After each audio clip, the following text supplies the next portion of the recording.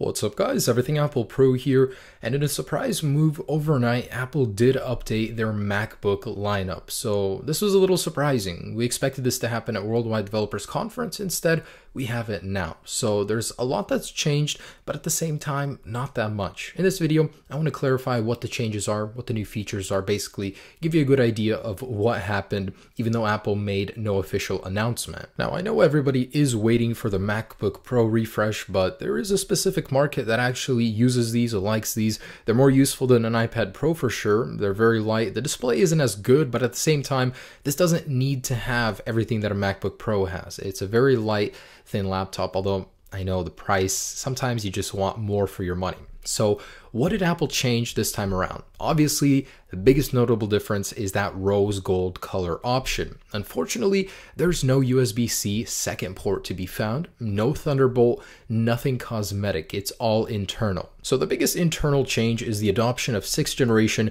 Intel Core M Skylake generation. Now this brings at least one of the MacBooks up to date out of the whole lineup. The rest are still using Haswell processors.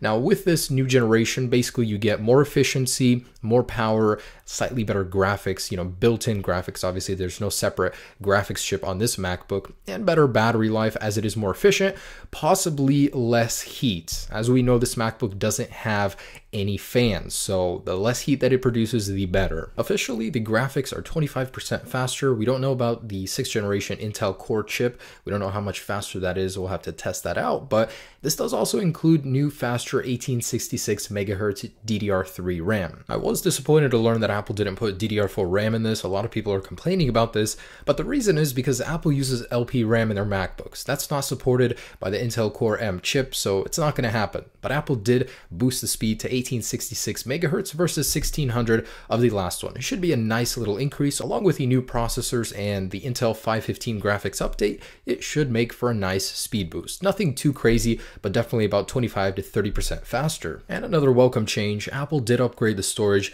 to PCIe spec, bringing it up to the rest of the MacBook lineup. So you'll have a nice little boost there as well. Internally, it's a solid update. Apple made a lot of great upgrades, definitely bringing it up to date, but dang, did we really have to wait so long? And now you're definitely going to get more for your money now, but it's still a little bit pricey, that's for sure. Now, thanks to more efficient internals and a larger battery, the battery life is 1 hour longer, going from 39.7 watt per hour to 41.4 watt per hour spec. And this is the kicker, there is no Thunderbolt 3. Now Thunderbolt 3 is the future, basically much faster speeds and available in USB-C ports. None to be found on this MacBook though. And the camera remains at a paltry 480p spec. I mean, what is this? I expected to take better pictures with my MacBook, and Apple's just giving me this old outdated camera. Come on, next generation, let's bump it up to 720 so I could take better pictures. But anyways guys, that's just about it. So that concludes this little overview of the new MacBook. Once I get my hands on one, I'll have a full review. I was actually at the Apple store earlier today, but they didn't have any just yet. They will soon.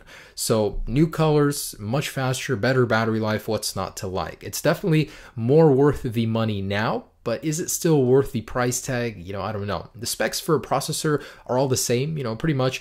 It's a very minor subtle update. I could see why Apple wouldn't release this or announce it in a keynote, because there's just not too much that's changed. But the real updates will be with the MacBook Pros, the Mac Pro, all the Mac lineup. Man, I'm so excited for that. And with Worldwide Developers Conference being on June 13th, we don't have long to wait. 53 days now. I'm counting every hour. So stay tuned for the full unboxing and review coming up here soon. Thanks so much for watching, guys. Have a great day. Peace.